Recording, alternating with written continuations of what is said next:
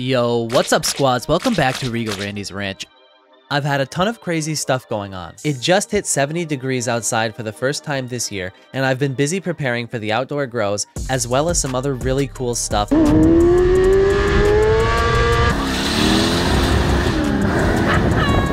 will be featured on my main channel. RegalRandy.com is live and I'm already developing version 2, which will come out later this year. And we partnered with 2 new companies, one of them being the sponsor of this video, ViparSpectra. They hooked us up with 2 XS1500 Pro LED grow lights. So let's get started with the unboxing. And for those of you who are asking what type of knife this is, it's a Spyderco 2G10. All the links for everything are in the description, including an 8% discount code for these lights. The 8% stacks with whatever discount ViparSpectra has, so make sure to use code RegalRandy at checkout for extra savings if you're planning on grabbing these. The first thing I see is the instruction manual, but we'll put that aside for now. ViparSpectra also sent some stickers, and those are going in my collection. Then the rest is pretty standard. The light, driver, 2 hooks, a daisy chaining cable, and a power cord. Oh, they did include 2 adjustable hangers as well. The thing is pretty beefy. It weighs 6 pounds and it's 14.2 inches long by 11.4 inches wide. One of these fits perfectly in a 2x2, so 2 of them will provide the maximum coverage of a 2x4 for flowering. And that's what we're going to be growing in. Although to find out what we're growing, you'll have to come back next episode and see for yourself. Before we hang these up in the tent, let's do a quick overview of these lights. It's made out of aluminum and this whole back panel is a heatsink.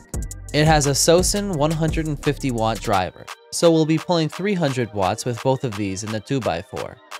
There's a switch on the side to change it from single to multi-unit use. And these 2 RJ ports on the top are for daisy chaining them together. You can have up to 20 units chained together. On the other side, there's a dimming switch with 5 positions. 5%, 25, 50, 75, and 100%. And if we flip it over, we'll get a look at some of the first major differences, which are the 3 PCBs with the optical lenses. The XS1500 Pro version is definitely an upgrade from last year's model.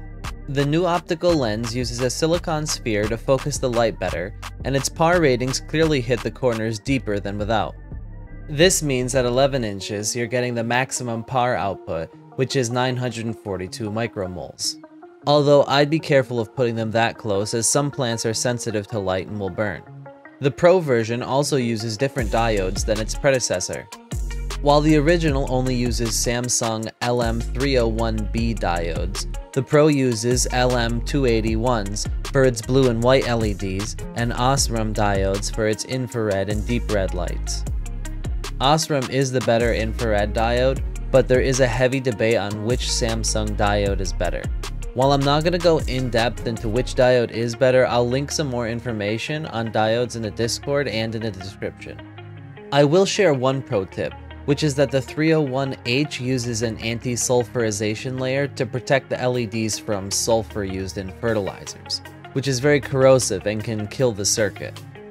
Now obviously installing these is simple. You just attach the adjustable hangers to the metal hooks.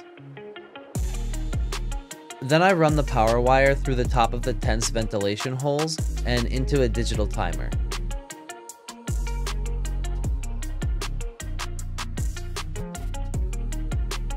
I like to buy larger carabiners because the hooks on the adjustable hangers aren't big enough to go around the tent poles. I could loop the hook around onto itself or use a zip tie, but I had some of these lying around.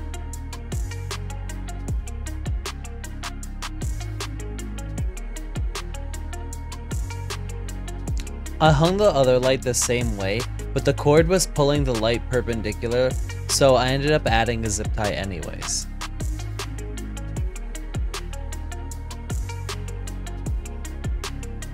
Next, I daisy chain them together using the supplied RJ11 cord and set one of the lights to remote. This will allow it to be controlled by the main light. The RJ plugs have these caps, and I'd hang on to them to keep dust or moisture from getting into the socket when you're not linking the lights. Make sure when connecting the lights together you plug the RJ11 cord into the slot marked output on the main light and on the slot marked input on the zombie light. then adjust the height of the light to whatever suits your needs. I'm putting these down a bit because I'll be planting some new seeds in the next video. If any of this is confusing, the user's manual has diagrams and some written explanations of how to do all this. They also have some par readings at different heights and give suggested height and light intensity based on what type of plants you'll be growing. I'm pretty excited to start the next grow and to test out these lights. Remember, we always have a bunch of giveaways going on, so join the Discord and go to the giveaways channel to enter as many as you'd like, or download some free guides about growing, washing, pressing, and everything related to that sticky flower. Thanks for stopping by. We'll see you in the next one. Peace out, squaws.